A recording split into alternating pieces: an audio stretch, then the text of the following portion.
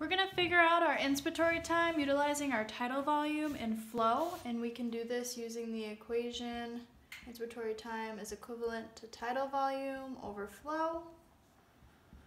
We're going to want to convert our milliliters into liters, so that's going to be 0.6 liters over our flow, which we also want to convert to seconds, and we can easily do that by dividing by the number of seconds in a minute, and that's going to give us 1. So it's going to be 1 liter per second. And that is going to give us an inspiratory time of 0.6 seconds. Now we can use this, subtract it from our total cycle time, and get our expiratory time, and then in turn get our I/E ratio.